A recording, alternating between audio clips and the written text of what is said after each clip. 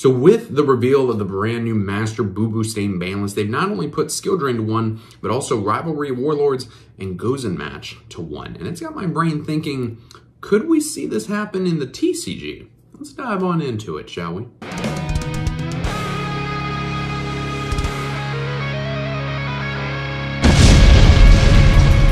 Hello, ladies and gentlemen, it is your host with the most, Avery LR32 here, and destroy the ever-living Floodgate Boo Boo Stain. Off of that subscribe button, you like that? I know that you would. So we can climb even further beyond the 1,100 ladder, currently sitting at 1,137 subscribers. Hope you're having a fantastic day. I've been really busy these past couple days, been trying to make content, and I'm busy with other stuff. I'm getting a new full-time job. I'm on insurance. It's amazing.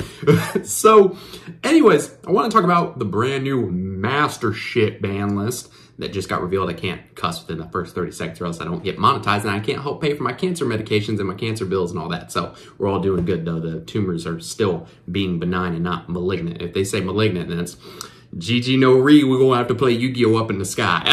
So anyways, Skill Drain, Rivalry, and Gozen all went to 1 on the latest Master Shit ban list. And it's got me thinking, could we see something like this happen in the Yu-Gi-Oh! TCG? You know, we have a lot of floodgates in the game, and it could very well just be a case of Master Shit's best of 1, and we're going to talk about that in a second. The reason why I am talking about this, in case, you know, you're wondering, like, oh, Avery, you're always talking about Master Shit's being a terrible game, it's got nothing good to offer, why are you talking about it? If you look between what's happened in the OCG and Master Shits, a lot of those ban list changes that we see between both of those games, they bring over here to the TCG. You know, you look at the OCG, they banned Barrier Statue of the Stormwinds. Master Shits follows suit and banned Barrier Statue of the Stormwinds. What do you think they did in the TCG? Well, if you put they banned Barrier Statue of the Stormwinds on your bingo card, you can go ahead and punch that little button out. So it's not unlikely to say that they will follow things from what both of these do, or even just one or the other. You know, I feel at this point, since Skill Drain went to 1 in both Master Shits and the OCG, I think that there's a high possibility that we could see Skill Drain go to 1 on this next ban list, if not the ban list after. They seem to follow suit in that regard. So it's got me wondering, could we see Rivalry and Gozen, or like Rivalry, TC Boo, whatever sort of combination, could we see these cards get hit in some capacity?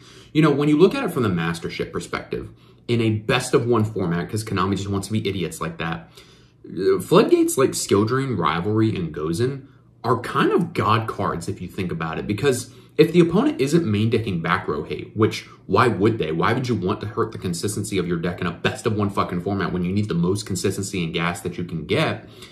Then you kind of just lose. Like in a normal match setting, right?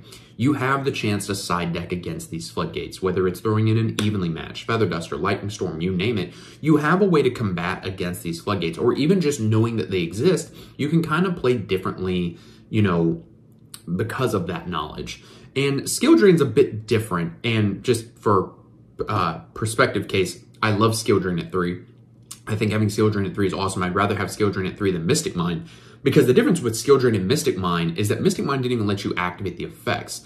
And especially when the meta deck started playing it, you know, you had to negate the Mystic Mine if you had an out for it even. So, you know, if I'm playing Mystic Mine and I play it and you're like a meta player and you don't have a negate, well, now you have to either simplify your board down to 1 monster or no monsters at all, which if you do, my Mystic Mine's going to pop, and then I'm going to be able to pop off and make my board and attack you for game. And that wasn't fucking fair. You know, especially like from the perspective of like people watching the live stream online, it didn't make for fun gameplay interaction and all that stuff.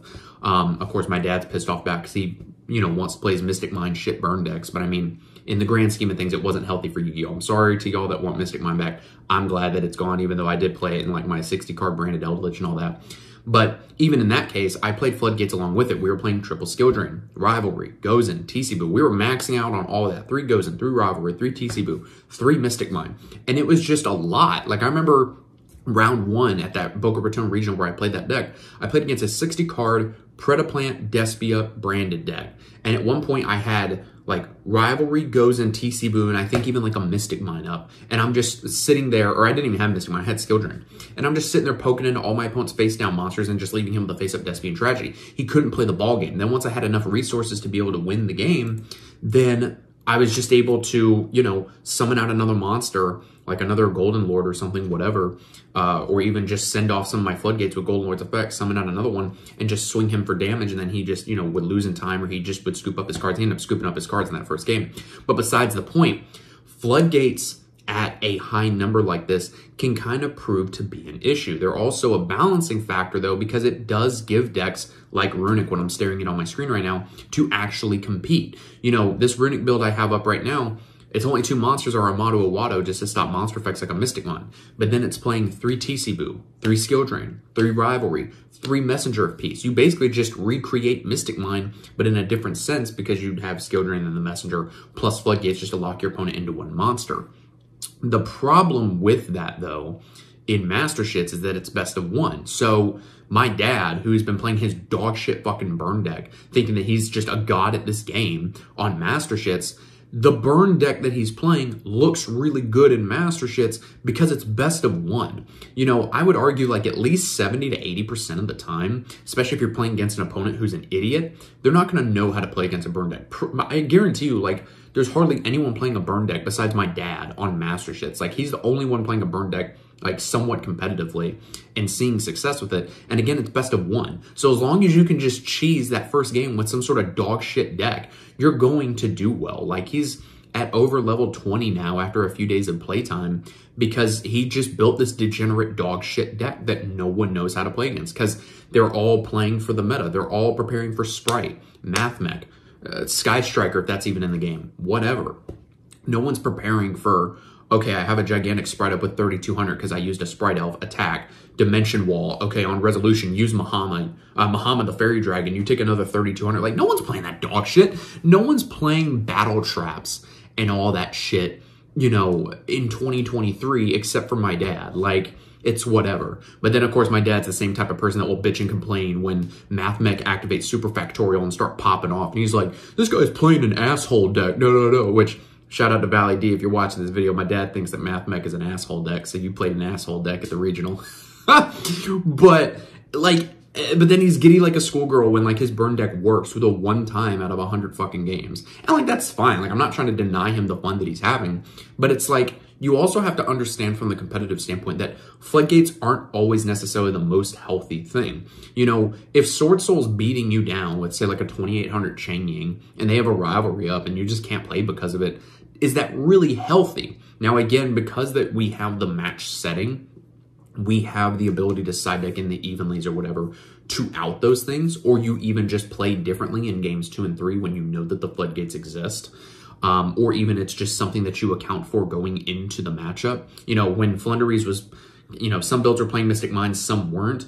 You know, I talked with one of my buddies, one of our locals here, and he said, you just always play to assume that they have the Mystic Mind. And when you go in just assuming that they have the Mystic Mind, then you're better prepared because of it. Whether they're playing it or not, you just assume that they have it to be safe than sorry. So I don't know if in the grand scheme of things, we're going to see Rivalry and goes and get hit to 1. I feel like Skill Drain has the higher chance to get hit. And even then, Skill Drain, the reason why Skill Drain is just so overpowered, some would argue, in 2023, is because decks like Eldritch and Labyrinth don't give a fuck about Skill Drain. Like, Labyrinth, they're just going to beat you down with your trap cards. Eldritch, they've got Conquistador, Sanguine, all that stuff. They don't care about Golden Lord. He's going to have 3,500 because you use his effect in Grave. So, like, he's going to have that 3,500 attack body until the end of the next turn, whether Skill Drain's up or not. Labyrinth, they kind of need their monster effects, but not really. Like Silver Castle and Lovely Labyrinth, like they have some niche effects like protecting the set cards and stuff, but they really don't need those things. If they're playing Eradicator, they're going to Eradicator you to death. They've got big Welcome Labyrinth and regular Welcome Labyrinth in their grave to banish them and set new traps and stuff. Like, you could argue they're really not hurt by Skill Drain, whereas decks like Kashtira, yeah, they're really hurt by Skill Drain. The balancing factor with Skill Drain, though, is that you can kind of play around it depending on what you have up. You know, whether you have Forbidden Lance in your hand, or, you know, you summon out Kashtira Rise Heart to at least pay the cost on its effect. Because unlike Mystic Mind, where you can't even activate the effect, Skill Drain, you can at least attempt to activate the effect and pay the cost. Because remember, by Yu-Gi-Oh! Game mechanics, you cannot negate a cost. You can activate Effect Veiler on my Swap Frog, but yet I still have to pay the cost, or activated on my Rise Heart, I still have to banish a card from my deck to pay the cost. And this can kind of open things up because it's like, okay, well now I've got my Kashtira Unicorn banished, I can at least play Birth to get it back. Or if you have a Rise Heart, the Exceed up, I can still at least detach the 3 materials as cost, target your skill drain and banish it face down, and then chain Lance or Book of Moon, flip the Rise Heart face down. Now it's no longer affected by skill drain and you lose your skill drain. Mystic Mind, you couldn't do anything like that. And so there is that sort of, I guess, balancing factor with skill drain specifically. And Rivalry and Gozen, I mean, the cards don't really hurt you if you're not hurt by those floodgates for whatever reason, which you could argue is a balancing factor. But I don't know if that's enough to really keep them at 3. So I don't know. It's something interesting that I think is at least worth talking about, because if there's anything that Master Shits shows us, it's that Konami will pull from the OCG and Master Shits and throw it into our ban list. And so I think that it's something worth keeping in mind and talking about, because we do have a lot of floodgates in the game. Skill Drain, Rivalry, TC Boo, Messenger of Peace, and the ban played on, I guess. But the point that I'm making is that we just have so many in the game. Is Konami looking at these saying, you know, we need to start pulling back on this? So, guys, these are just my thoughts. Let me know down in the comments below what you think. It may not even happen. I think Skill Drain has the higher chance of getting hit than anything because it's been hit in both OCG and Master Shits now. So, only time will tell. Thank you guys for watching, and I will see you in the next video.